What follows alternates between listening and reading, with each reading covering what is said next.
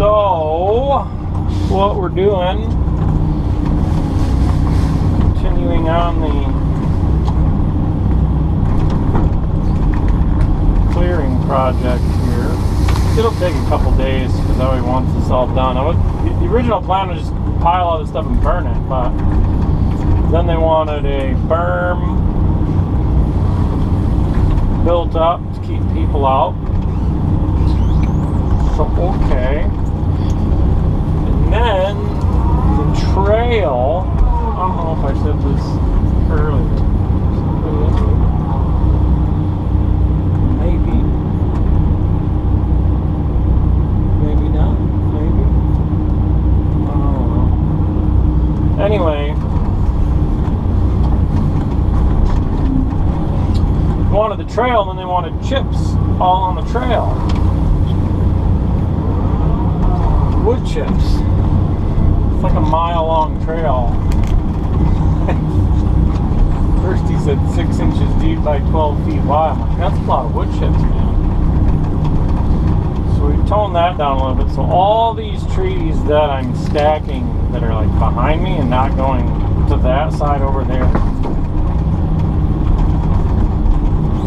all these trees are going to get chipped. And I'm picking trees that are going to chip easy, long, straight, 10, 12 inches or narrower.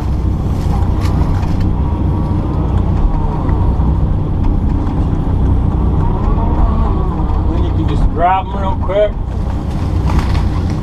pop them in the chipper, let the chipper chip them.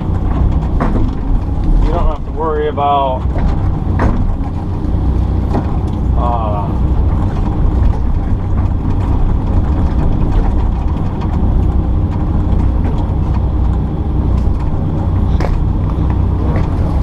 come on, girl.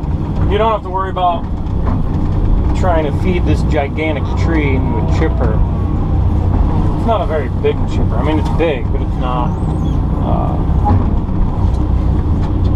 huge. Basically, all we're doing is just optimizing the wood for the chips. And you want good wood too that's going to make decent chips.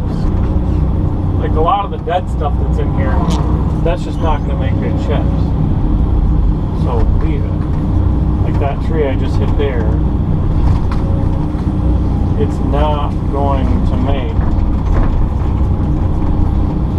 good chips. So you just kind of knock it down, pop the stump out, you're good to go.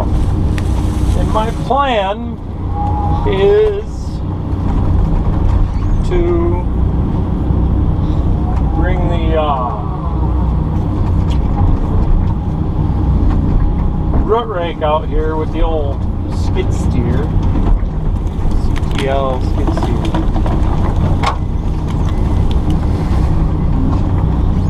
And just rake this whole thing and just rake it right up into the pile.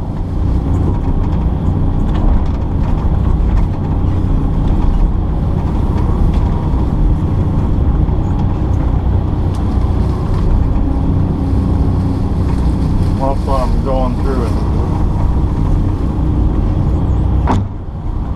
combing through here. Try and make the root raking life a little easier.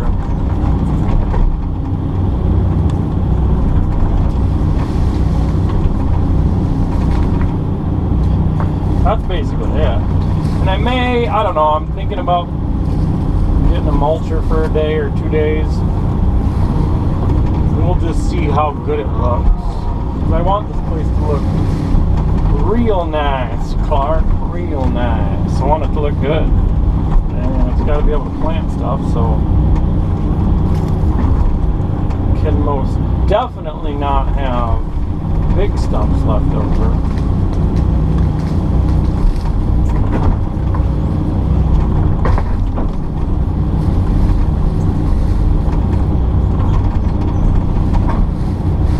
And all these little ones, I don't know what they're gonna plow with, but plow plant. I don't know what they're you're just going to plant alfalfa. It doesn't even need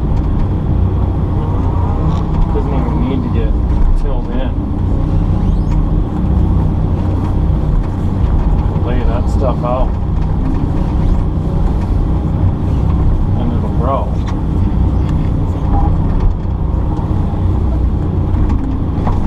Well, that's all we're doing.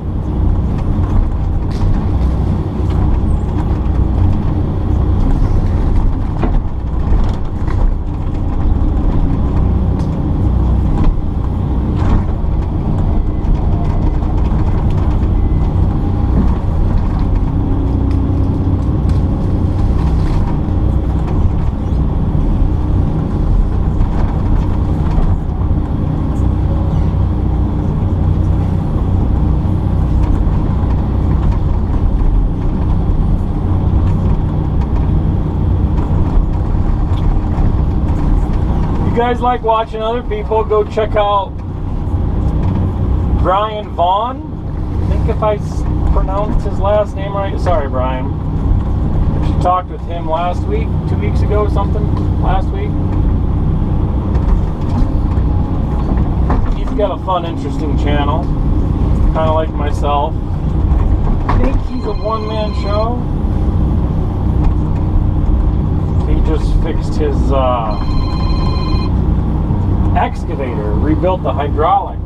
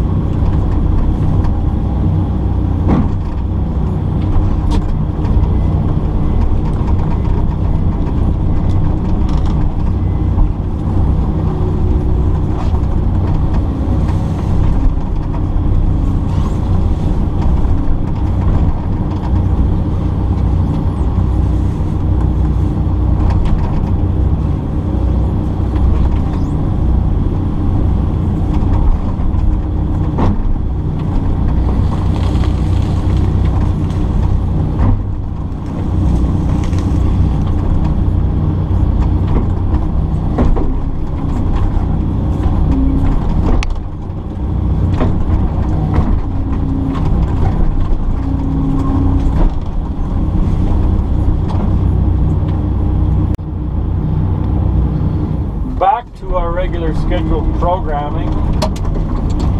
Open the window! Because it's like 40 out, people. It's like 40 degrees. Ooh, bucket. Look at the teeth move. It's so exciting that it's like 40 degrees out. Snow's gonna start melting. Hot damn. So yeah, the skid steer, we'll get that in here, scrape all this off. Do that like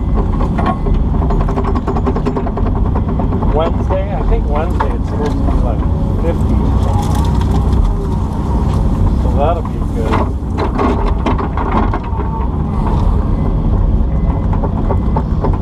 And then chip everything.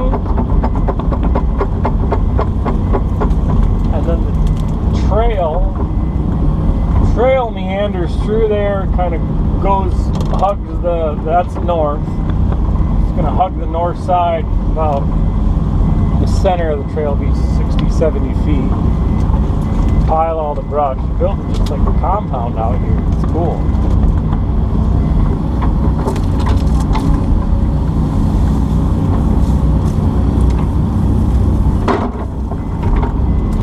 All that dirt will help with melting snow.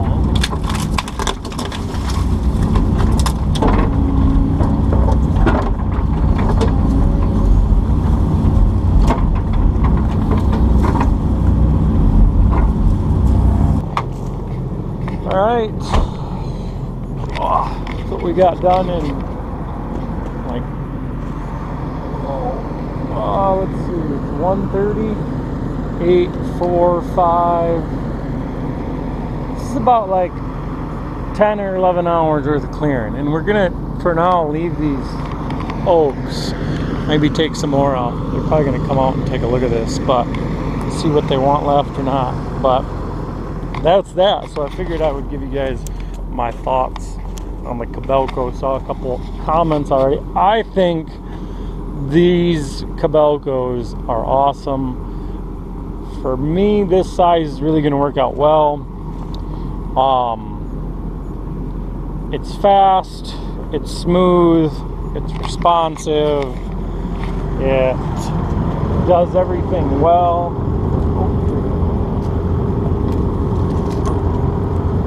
It's quiet in the cab, it's very quiet.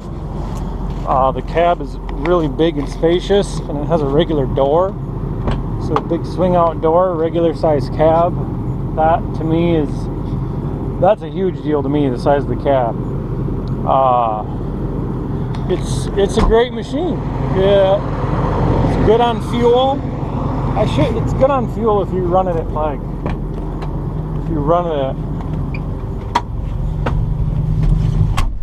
number 7. 1, 2, 3, 4, 5, 6, 7. Yeah, 7 or 8. Run it on fuel there. And I didn't start with a complete full tank today, but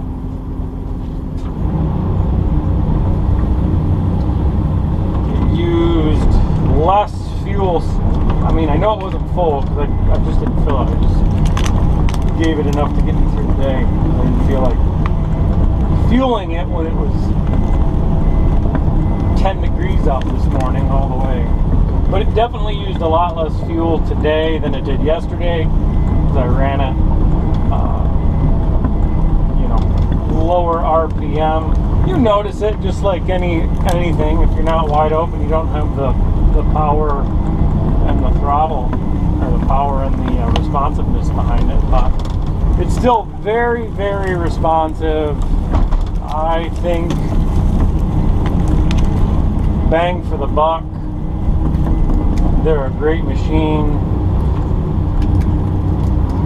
No issues whatsoever that I've had with them. This is the second time I've had one of these, and likely I'm going to keep this machine all year. That's my plan.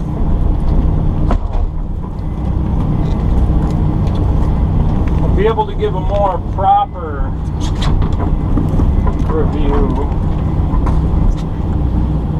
halfway through the year. I don't know what there is to review about it. It's a good machine. Like, part of me also says too, like, I don't really care what kind of machine it is as long as it starts when I want it to start and does what I need it to do. And if it breaks, gets fixed. Ice in the tracks.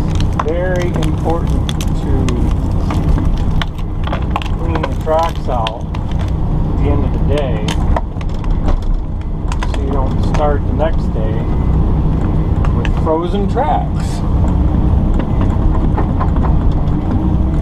It's gonna look sweet once it's done. Alright, I'm gonna get back here and fuel this thing up. That's what I think about the Kobelco. It's awesome. This is a 140. It is like a 95 horse machine, I believe. And it is a 35,000 pound, give or take, machine. And it's from Grand Equipment in Grand Rapids. Those guys have been awesome to work with over the past few years. So yeah, I'm out. Thanks for watching.